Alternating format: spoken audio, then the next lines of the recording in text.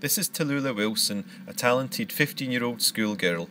An inquest jury today decided that she'd taken her own life. Her mother, Sarah, said it was every parent's worst nightmare. Our lives will never be the same without Tallulah. We have lost someone more precious than words could ever say. A beautiful, loving, and talented shining star has been stolen from our skies. Like any parent, I sought to protect my daughter, seeking help from professionals at her school, the NHS, and the Tavistock Clinic.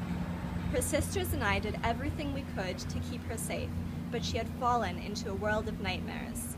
She was in the clutches of a toxic digital world, where in the final few weeks, we could no longer reach her. Tallulah went to St Pancras and jumped in front of a train.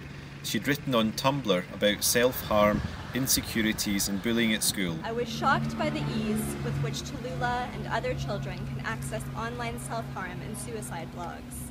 Tallulah entered a world where the lines between fantasy and reality became blurred. It is every parent's worst nightmare.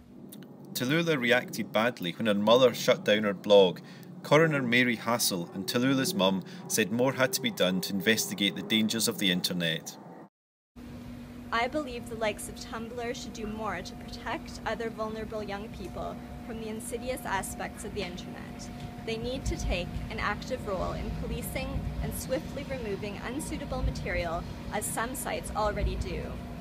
I appeal to big brands to withdraw their advertising from those sites who continue to host inappropriate, self-harming, and suicide-promoting blogs to stop this poison spreading. My family has suffered an irretrievable loss and would now appreciate some time to reflect and come to terms with a world eclipsed without Tallulah. But every parent needs to be aware of the dangers of the internet and what their children may be viewing online.